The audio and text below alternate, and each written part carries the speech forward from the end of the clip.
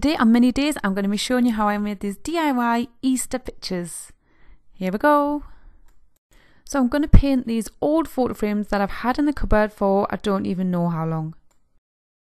Because it's just for decorative purposes, I haven't keyed the wood underneath or sanded it or anything. I've just gone straight on with some grey paint. Now this is just grey emulsion that I found in a tester pot, and I've put in a nice generous coat of paint on here. I ended up having to put 2 coats on really to hide the colour underneath, and then once that was dry I've just brushed on a coat of white emulsion. It's just me leftover Rust-Oleum paint. I'll leave a link down below if you really want to know what I've used. Now I must say I didn't quite wait for the grey to dry before I started doing this, because I felt like the white dragged on quite nicely and just gave the wood more of a textured finish, but obviously I made sure that this brush strokes were going in the right direction so it didn't look a mess, and then made sure I went all around the edges, but not really trying to put the paint everywhere in every gap, so there was still little bits of grey showing through. They did look quite good when they were finished, when one coat was finished. Oh, let me just show you the dog. There is snow everywhere. I feel so sorry for her because she loves the snow, but it clings to her fur, and you think this is bad. I'm going to put some photos on at the end of this video to show you what she was like later on that day. Oh, how does this even happen? Getting back to the DIY.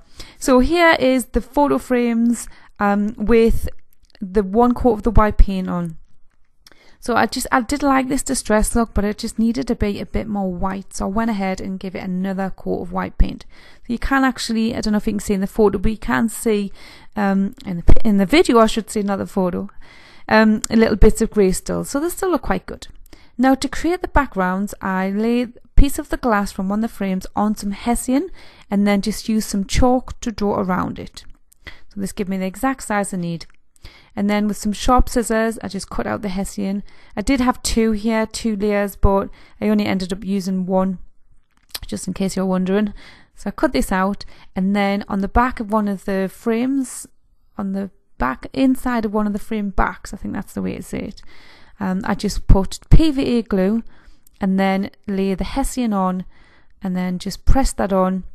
And then I turned this upside down, like hessian side down, and put something heavy on it whilst it was drying.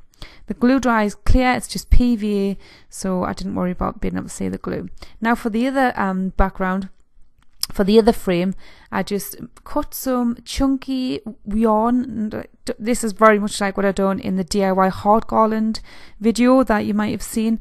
Oh, look at the snow outside. Oh, I just love the snow on the hills in the distance.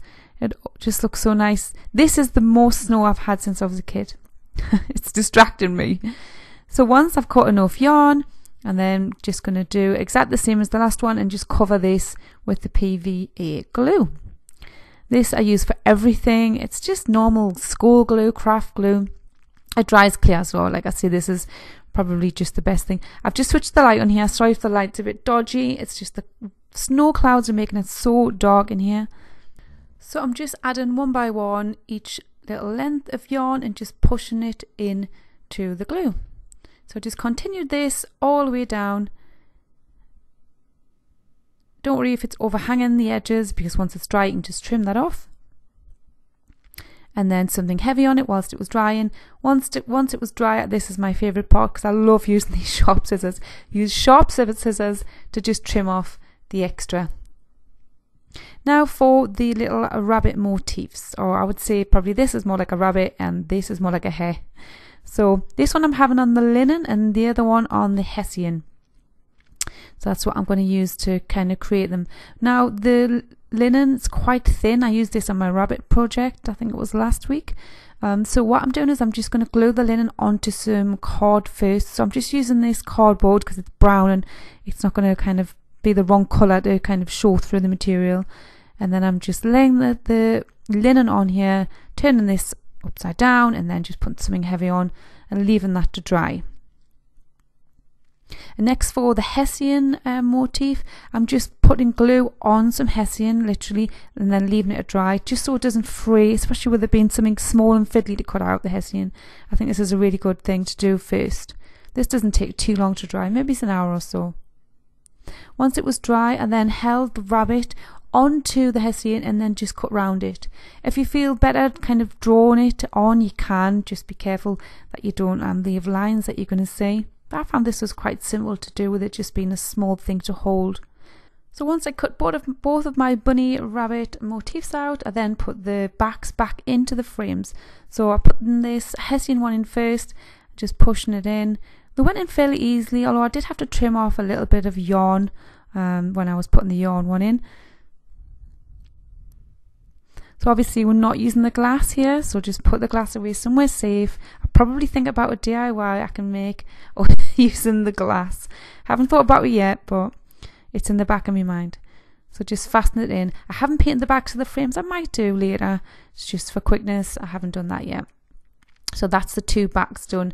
So now this is the difficult bit for me, deciding which way around to have them, to put the motifs on, and decide. I was originally going to have them this way and then hang them together on the wall, but then I decided I really preferred the hair on the picture frame turned the other way around, like portrait. So once I kind of put them in position, I just used some scissors, sharp scissors, to cut some of the hessian out. Just cutting out a couple of little birds. It just felt like it was missing something up at the top of the picture here. So there was plenty of the kind of glued hessian, if you know what I mean, so that I could just cut this out without it dropping to bits. So I just done two little birds on here. This is quite fiddly, but like I say, as long as you've glued the hessian, it makes it so much easier. So I just used PVA glue again, just to glue on the hair and the little birds. Next I used hot glue just for quickness. You could easily use PVA glue and just kind of weight this rabbit down, but it was just much easier to use hot glue with it being quite rigid. And then I just pushed it on to the frame, to one side of the frame, so it looked like it was running.